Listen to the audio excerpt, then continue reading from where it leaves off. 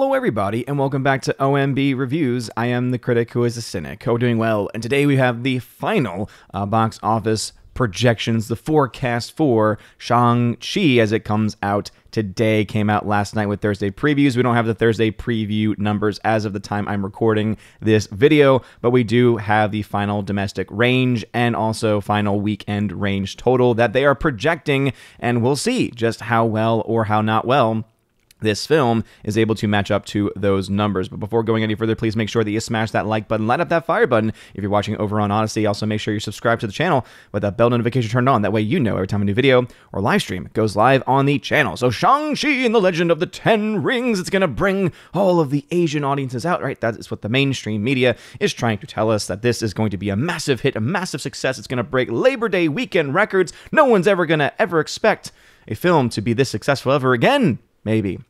Potentially. We'll see. And it's going to be because of the fact that this features the first ever Asian American lead in a movie, even though the lead himself, I don't think, is even American, but is Canadian. But again, that is kind of, besides the point here. The point of all of this is to try and, of course, play identity politics and try and turn this into an issue of race instead of saying, hey, the movie's good and that's why it'll be successful. Remember back in the day when that used to be the standard? Is the film good? Is the story good? Yeah, I remember those days too. It seems like it's been a long time. But the 3-day weekend opening ranges between $45 and $60 million, with the domestic range, that would be US-Canada range, $120 to $170 million. Now, I personally am looking at these domestic total ranges and saying to myself, I don't quite think or see how this film could possibly be this successful. Not just in the current marketplace that we are in, but especially in comparison to other films coming from Disney that have come out.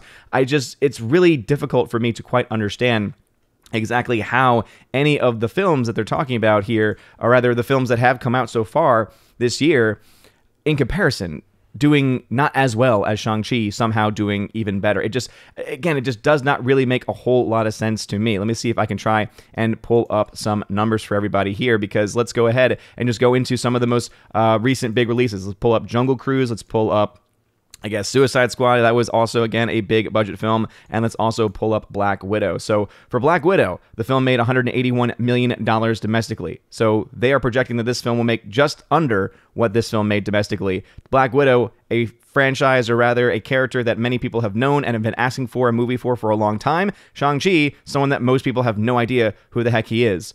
And yet just barely under what they expect this film to make compared to Black Widow. The Suicide Squad, they expect this film to do 2-3 times as well as the Suicide Squad, which, hey, don't get me wrong, this is not a good film, and so therefore it wouldn't surprise me all that much. But again, this is a massive budget film with characters and a story that most people at least have somewhat knowledge of. Obviously, this one is affected by HBO Max to some extent, but still, I think that it is something that is worth mentioning here. Also, Jungle Cruise just barely cracked $100 million $100 million domestically. And they think this film's going to make another $40-50 million on top. And this film doesn't have any massive stars attached to it or a massive social media presence like Dwayne "The Rock" Johnson does. So again, you see why I'm a bit skeptical as far as this film doing as well as it is. Now, is it theoretically possible that this film does $45 to $60 million opening weekend and does somewhere between $120 and $170 million? Sure, it's theoretically possible. Maybe they will be able to somehow convince Asian audiences to go out in droves to see this film, even though personally, if I were to hear that from the media, I would say, yeah, that's kind of offensive that you would say I would just want to see this film simply because of the race of the person on screen. Again, that's kind of a reductive reasoning there. It's kind of an offensive and downright racist explanation for a film's success. I just don't quite still understand. Again, back in the day when you used to just say, hey, yeah, the film's good. The film's good story, go and see it. I miss those days. I really do.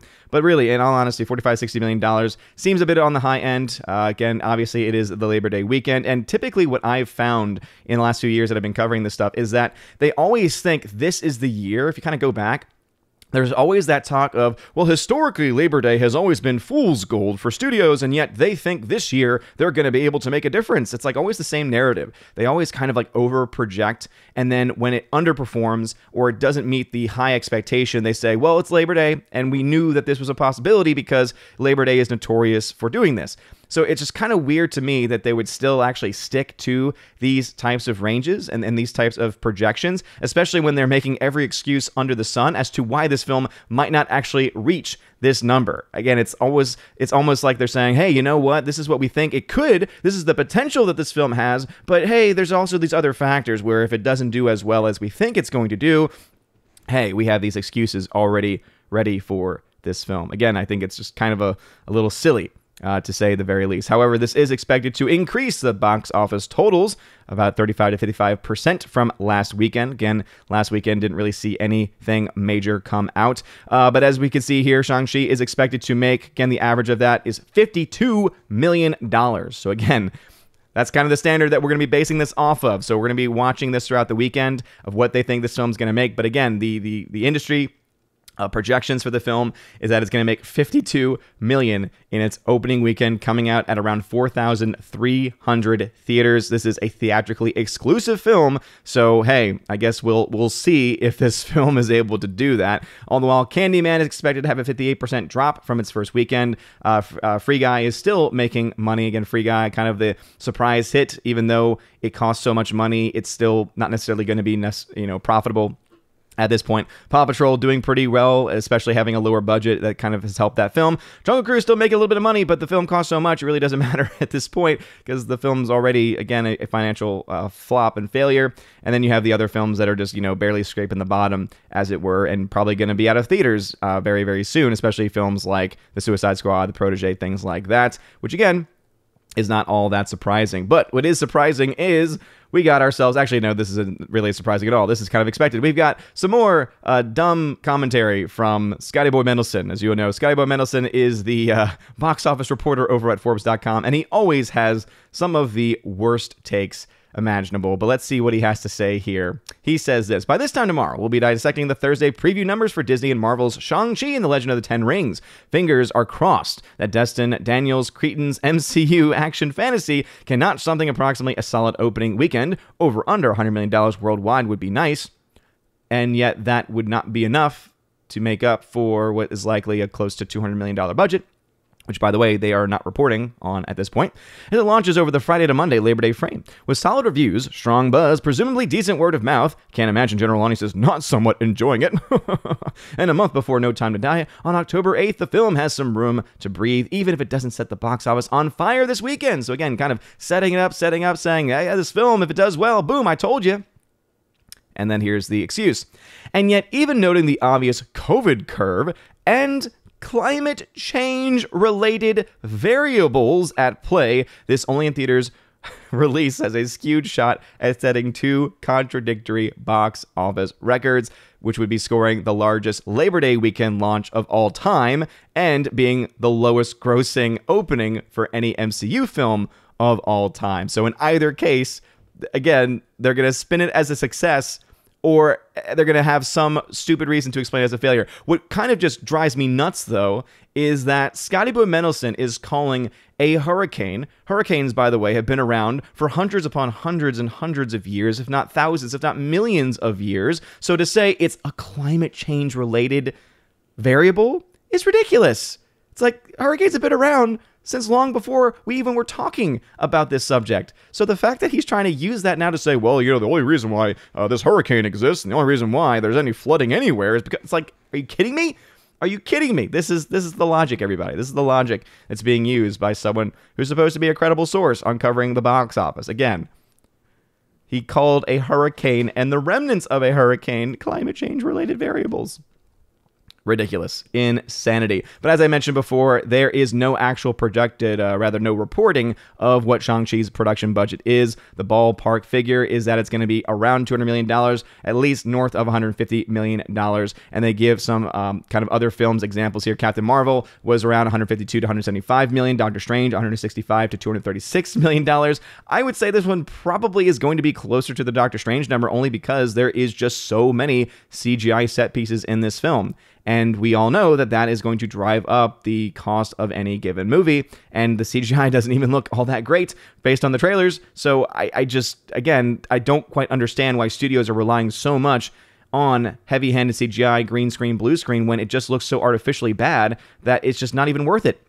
at this point, right? Those are things that are supposed to boost your films, supposed to make your films look spectacular, look amazing, and it ends up just making it look like a bunch of digital fluff. But I still can't get over the fact, again, Scotty Boy Mendelsohn trying to blame climate change for why this movie might not do well. But as you can see, right, the excuses are already out. They're saying, hey, yes, we expect it to do well, and if it did well, boom, we told you, boom, it's the Asians, right? They have everything set up there. But if it doesn't do well, oh man, it's COVID. Oh man, it's because of climate change causing the hurricane. It's like, again, they have everything written down in the book. And what is the actual truth, though? Well, the truth is this is an unknown entity, right? Shang-Chi is not a well-known property. It is a Marvel film, this is true, but what we've seen is that even well-known properties like Black Widow still did not do nearly as well as any other Marvel film did because of the various conditions that we have in the box office, and because there are, whether people want to admit it or not, a lot of people who have really tuned out the MCU, who have really said, I'm done, I'm kind of over it. After Endgame especially, people kind of got to the point of saying, why should I care?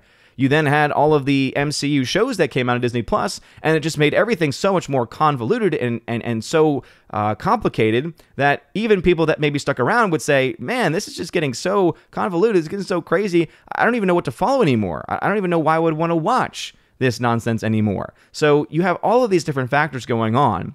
And that's the reason why I think that many of these people are overplaying their hands. I would not be surprised at all if this number is either at the lower end of the estimate or misses the estimate altogether. At the same time, though, I would not be surprised if it overperforms. This is, again, a Disney film. This is an MCU film. This is also a theatrically exclusive film. So Disney is going to do everything it can, promotion-wise, to try and get as many butts into seats as possible, right? There's going to be as many promotions and as many giveaways as they possibly can to try and boost those numbers. Again, we've seen them do this in the past. Now, do I think that this is going to lead to the film being financially successful? No, right? Remember, that was the big narrative that was being pushed back with Captain Marvel. Everyone's like, the only reason why it made $1 billion was because Disney paid for it. It's like, no, like the evidence there was just not credible at all, and it was just nonsensical. But an opening weekend, right, when they are clearly trying to get butts into seats, trying to boost word of mouth, there is absolutely precedent for studios in general doing those types of promos to try and get people to go see their movie. And so I would not be surprised if they do that opening weekend, but guess what? That means that logically that second week drop-off is going to be more massive than it would have been prior because it's a more artificial number in the opening weekend, and that potentially then would just talk about and lead us to the discussion of the film being the financial flop that it likely is going to be. Because as I've mentioned previously in many videos, all of the big budget films from all the studios this year have essentially flopped and are almost guaranteed to flop for all the future films coming out. The biggest one probably is going to be James Bond, because even though that is a massive worldwide international property, it has one of the biggest budgets that I've ever seen. When we're starting to talk about a film costing with marketing over $400 million, again, we get to the point of them having to make so much money, and in the marketplace where the highest number we've seen in the worldwide market has been over $600 million, around 700 million, I think, was what Fast 9 eventually got around. And even that number, if you break it down, isn't necessarily showing financial success because of a 25% cut from the China number. And again, also the massive budget, etc. You start to realize that it's going to be hard for any big budget film to make its money back in this marketplace. But we'll be following it. And of course, we'll see just how close it gets to this $52 million and also what the narrative is, because obviously they have all of their narratives kind of set up at this point. But what are your thoughts about this? Have you gone to see Shang-Chi in the Thursday previews? I believe Gary at Nerdrotic saw it and says that apparently the MCU has been confirmed, I think with some of the post-credit scenes, of which apparently there are 2 of them. And we'll see exactly what happens. I'm still very much mixed about watching it / how I'm watching it. But I'll get back, I guess, with more information on that. There's some great Fire Stick videos out there is what I'll say probably about it. But anyway, what are your thoughts? Let me know in the comments section below. If you like this video, smash that like button, light up that fire button if you're watching on Odyssey. Also, make sure you subscribe to the channel. And again, you're all amazing, beautiful people. Have a wonderful rest of your day. And as always, God bless.